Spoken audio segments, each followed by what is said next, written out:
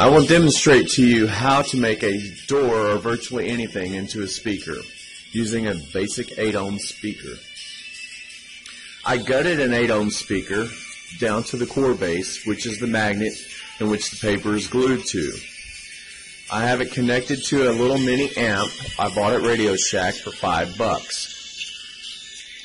This amp is connected to my cell phone in which I'm playing my Rhapsody account.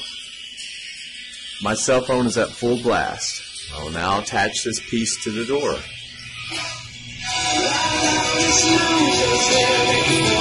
On the door, off the door, on the door. The entire door is vibrating.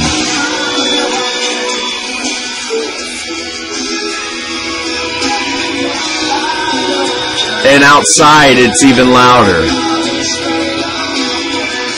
The entire door is vibrating.